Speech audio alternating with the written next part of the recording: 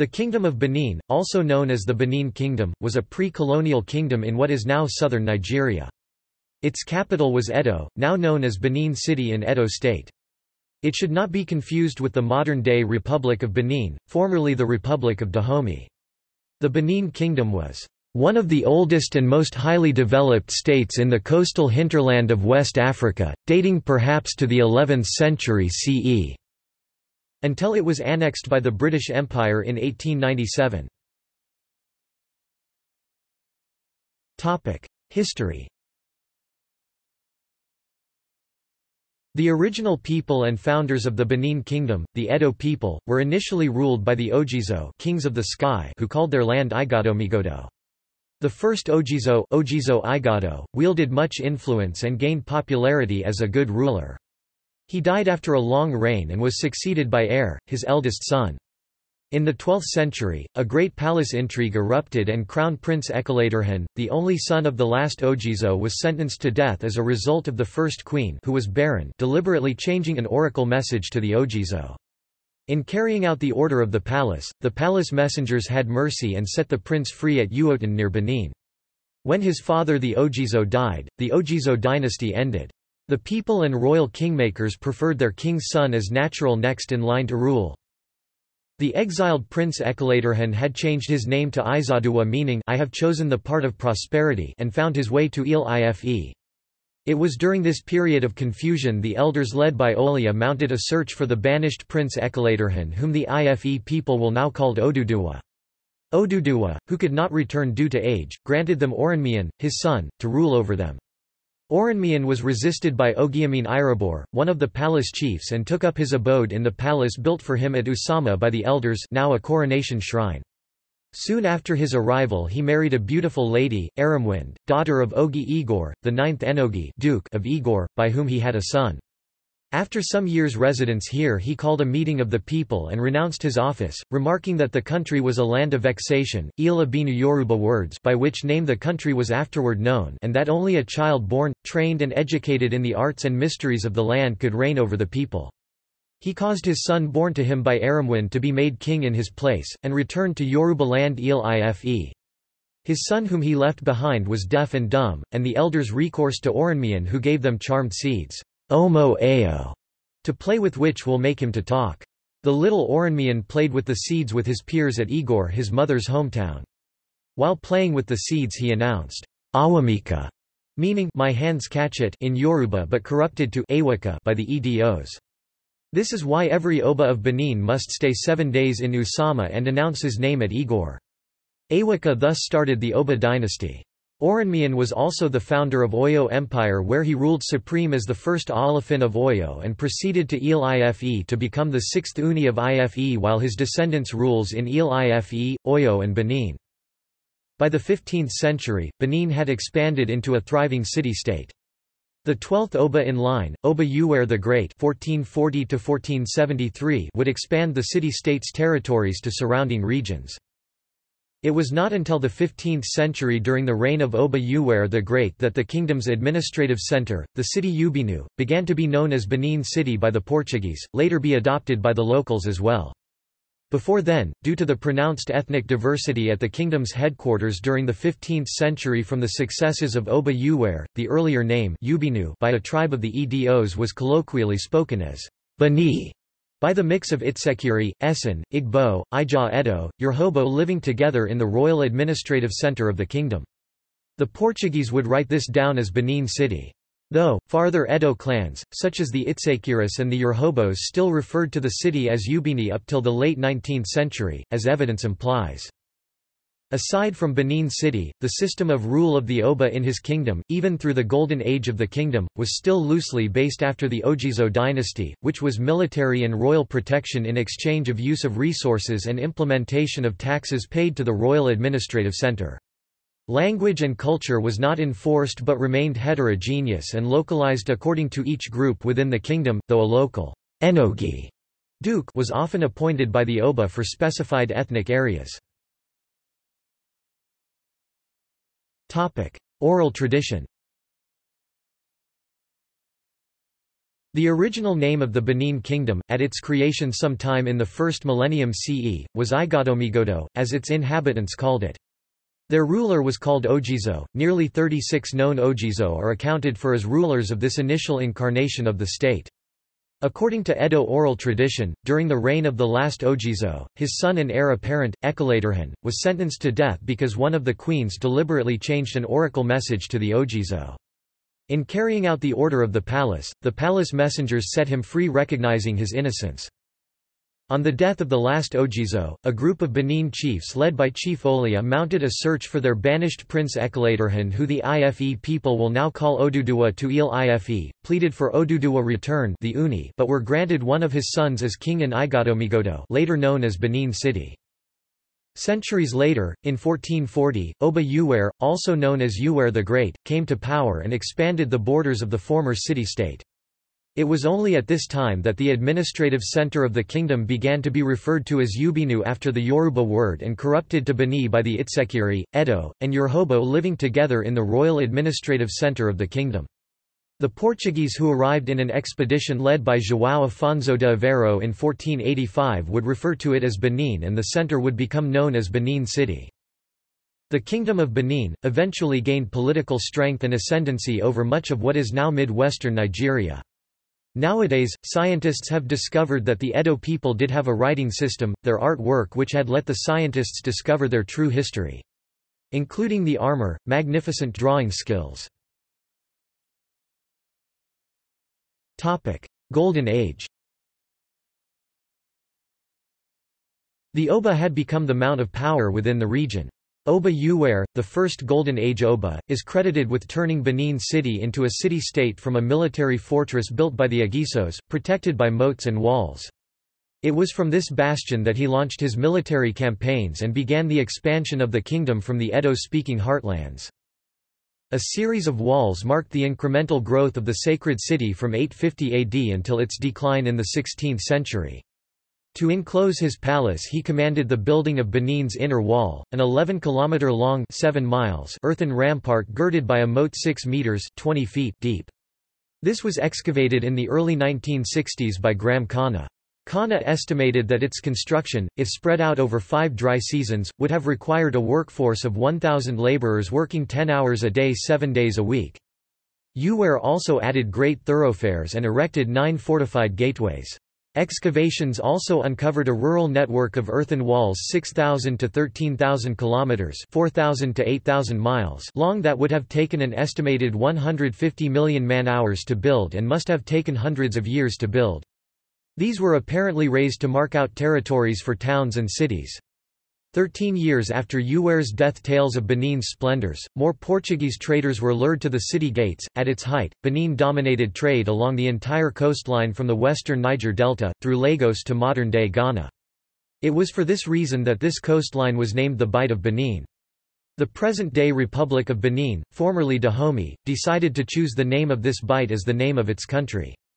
Benin ruled over the tribes of the Niger Delta including the western Igbo, Ijaw, Itsekiri, and Urhobo amongst others. It also held sway over the eastern Yoruba tribes of Ondo, Ikiti, Mahin, Ugbo, and Ijebu. It also established the first colony of Lagos hundreds of years before the British took over in 1851. The state developed an advanced artistic culture, especially in its famous artifacts of bronze, iron, and ivory. These include bronze wall plaques and life-sized bronze heads depicting the Obas of Benin. The most well-known artifact is based on Queen Idia, now best known as the Festac mask after its use in 1977 in the logo of the Nigeria-financed and hosted Second Festival of Black and African Arts and Culture Festac 77. European contact. The first European travelers to reach Benin were Portuguese explorers starting with João Afonso de Aveiro in about 1485. A strong mercantile relationship developed, with the Edo trading slaves and tropical products such as ivory, pepper and palm oil with for European goods such as manila money and guns. In the early 16th century, the Oba sent an ambassador to Lisbon, and the King of Portugal sent Christian missionaries to Benin City. Some residents of Benin City could still speak a pidgin Portuguese in the late 19th century. The first English expedition to Benin was in 1553, and significant trading developed between England and Benin based on the export of ivory, palm oil, pepper, and slaves. Visitors in the 16th and 17th centuries brought back to Europe tales of the Great Benin, a fabulous city of noble buildings, ruled over by a powerful king. However, the Oba began to suspect Britain of larger colonial designs and ceased communications with the British until the British expedition in 1896–97, when British troops captured, burned, and looted Benin City as part of a punitive mission, which brought the kingdom to an end. A 17th-century Dutch engraving from Olfert Dapper's Nauwkeurige Beschrijvanje der Afrikaanse Gewesten, published in Amsterdam in 1668 says, "The king's palace or court is a square, and is as large as the town of Haarlem and entirely surrounded by a special wall, like that which encircles the town. It is divided into many magnificent palaces, houses, and apartments of the courtiers, and comprises beautiful and long square galleries, about as large as the Exchange at Amsterdam, but one larger than another, resting on wooden pillars, from top to bottom covered with cast copper, on which are engraved the pictures of their war exploits and battles." Another Dutch traveller was David van Nijendale, who in 1699 wrote an eye-witness account. Military operations relied on a well-trained disciplined force. At the head of the host stood the Oba of Benin. The monarch of the realm served as supreme military commander. Beneath him were subordinate generalissimos, the Ezomo, the Ayes, and others who supervised a metropolitan regiment based in the capital, and a royal regiment made up of hand-picked warriors that also served as bodyguards. Benin's Queen Mother also retained her own regiment, the Queen's Own. The metropolitan and royal regiments were relatively stable semi-permanent or permanent formations. The village regiments provided the bulk of the fighting force and were mobilized as needed, sending contingents of warriors upon the command of the king and his generals. Formations were broken down into sub-units under designated commanders. Foreign observers often commented favorably on Benin's discipline and organization as better disciplined than any other Guinea nation, contrasting them with the slacker troops from the Gold Coast. Until the introduction of guns in the 15th century, traditional weapons like the spear, short sword, and bow held sway. Efforts were made to reorganize a local guild of blacksmiths in the 18th century to manufacture light firearms, but dependence on imports was still heavy. Before the coming of the gun, guilds of blacksmiths were charged with war production—particularly swords and iron spearheads.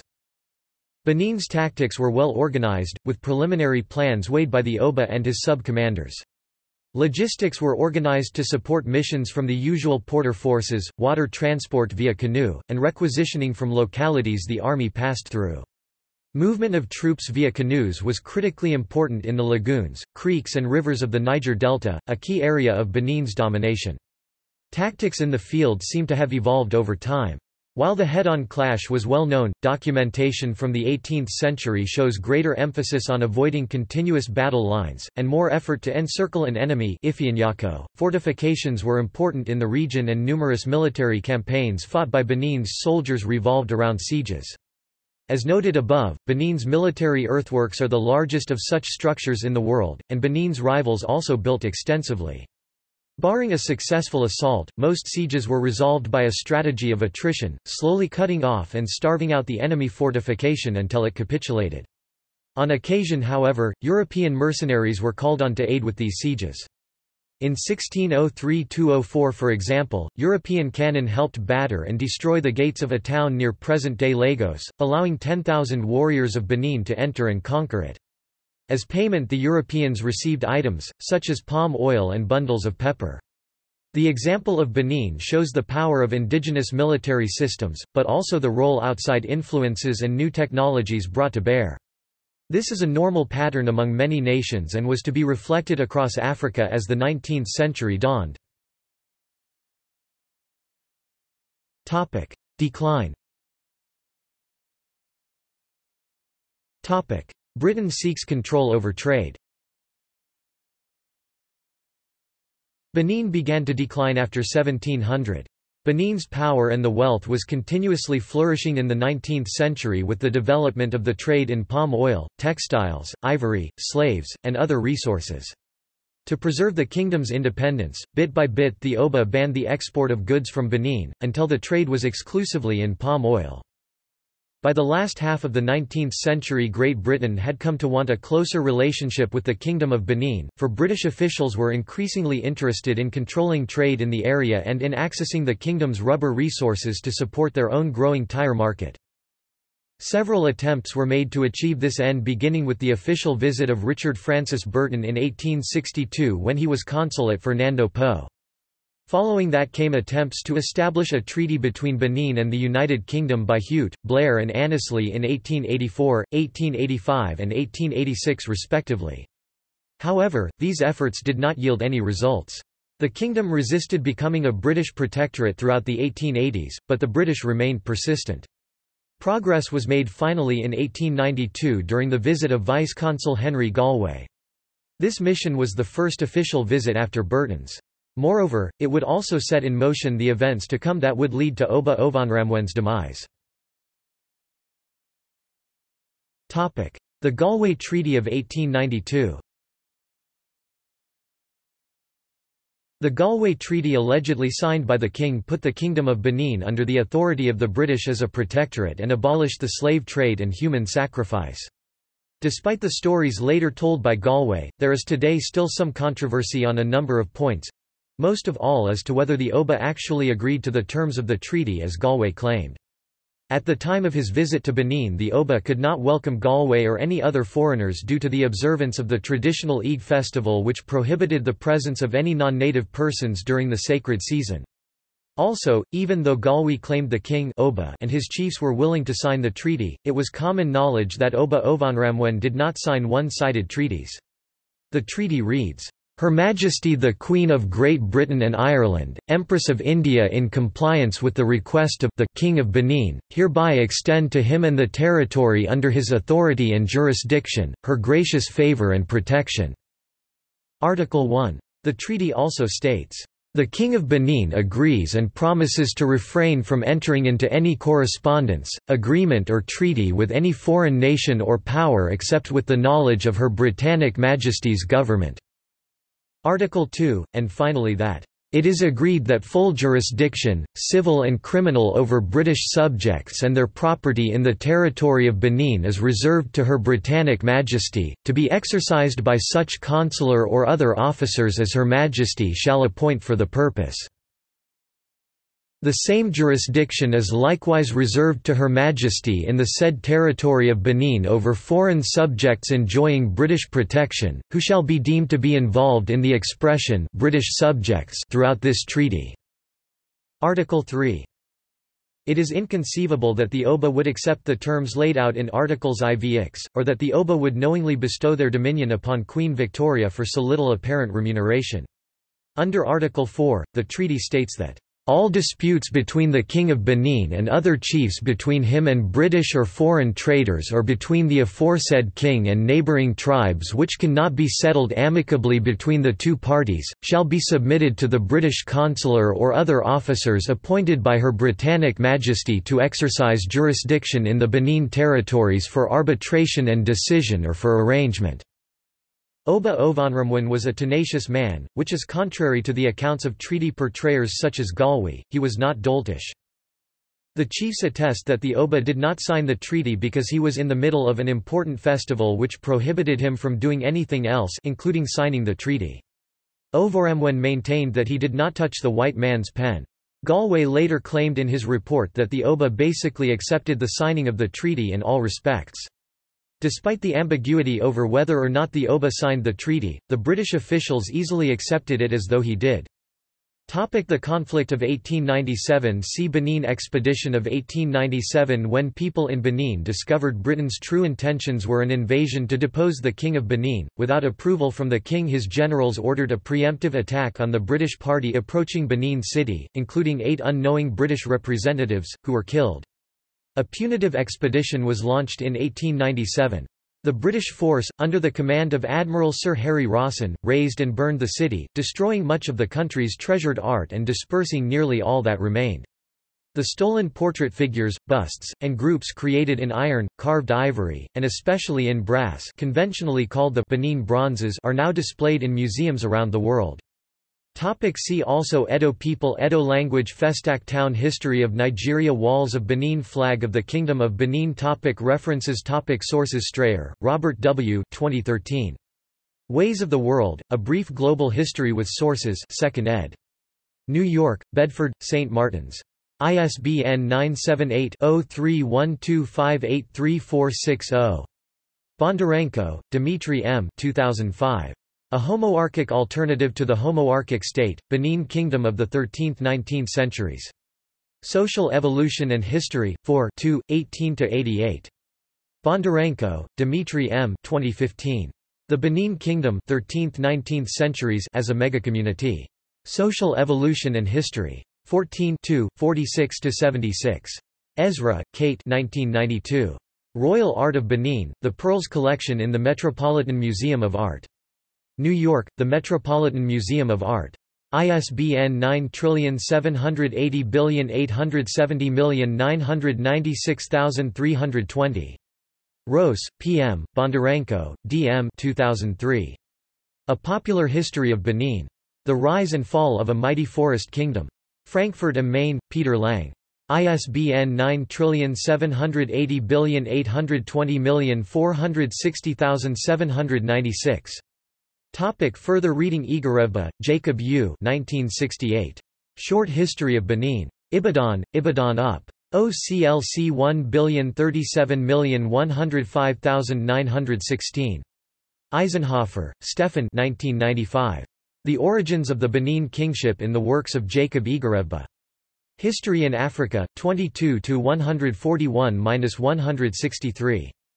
JSTOR 3171912. Eisenhofer, Stefan 1997. The Benin King List, Some Questions of Chronology. History in Africa, 24–139–156. doi 10.2307 3172022. JSTOR 3172022. Graham, James D. 1965. The Slave Trade, Depopulation and Human Sacrifice in Benin History, The General Approach. Cahiers d'études africaines. 5 18, 317–334. JSTOR 4390897. Igbafe, Philip Egbona 1979. Benin under British administration, The Impact of Colonial Rule on an African Kingdom, 1897–1938. London, Longman. OCLC 473877102. Palaiseau Beauvoir, A. 1800. Notice sur le peuple de Benin. Décade philosophique in French, 2e trimester 12, 141–151. Ryder, Alan Frederick Charles. Benin and the Europeans, 1485–1897. London, Longmans. OCLC 959073935. External links. Edo at Genealogical Gleanings, The Story of Africa, IFE and Benin, BBC World Service. The Origin of EDOs, Benin's source. Edoworld, The Military System of Benin Kingdom, c. 1440–1897. Nimmons, Fidelia 2012. Kingdom of Benin Blogs, Fiction, Myths and Lies. The Metropolitan Museum of Art, Idia, the first Queen Mother of Benin.